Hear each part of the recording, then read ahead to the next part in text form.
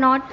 So it's difficult to explain them that at what level the acupuncture can help them, at what level acupuncture can uplift their soul so that they can be free from their suffering.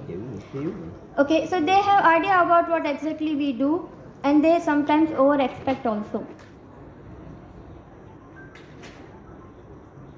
So my first care is without any conclusion. As I said, I just relax them, and my method of relaxing them is hacking the vagus nerve. The vagus nerve, as we all know, it is the 10th cranial nerve, which is the longest nerve in the body, and it is covering from head to almost your anus, and it comes back to the brain. So vagus nerve, which is connected to your enteric system also, and in your stomach, every millimeter is connected with the vagus nerve. So if we are stressed, we are anxious, the vagus nerve will give the signals to the brain that okay, I am not able to digest because I have to deal with the stress.